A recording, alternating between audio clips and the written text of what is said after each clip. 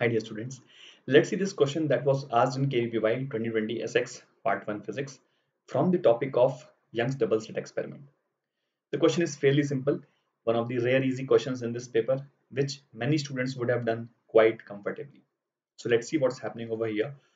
Basically यहाँ पे YDC जो हम लोग करा रहे हैं, we are using two different wavelengths. That means two different frequencies. One of the wavelength is 400 nanometers and the other is 800 nanometers, right? So we are being asked, and the intensity of each slit due to one particular wavelength is I naught.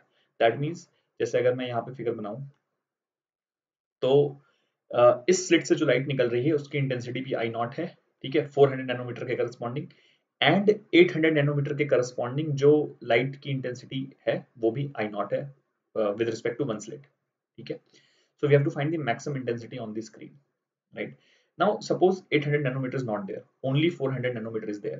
Then we know that in such case the maximas will be formed, okay? और maxima पे intensity 4 I naught होती है, तो 400 और 400 का जो maximum बनेगा वो 4 I naught बनेगा, ठीक है. अब if you apply the same logic for 800 nanometer, तो 800 nanometer का जो maxima होगा उसकी भी intensity 4 I naught होगी, right? है ना. यानी कि दोनों मैक्सिमा जहां पे ओवरलैप करेंगे वहां पे intensity 4 I not plus 4 I not हो जाएगी.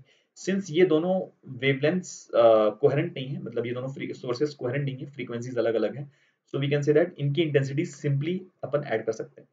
तो आंसर सेंटर पे, जैसे सेंटर पे दोनों का मैक्सिमा कोइंसाइड करेगा, सेंटर पे जो 400 नैनोमीटर है उसका भी मैक्सिमा बनेगा एंड 800 नैनोमीटर का भी मैक्सिमा बनेगा. तो 4 आई not plus 4 I not, total answer कितना आएगा 8 आई नॉट सेंटर पे.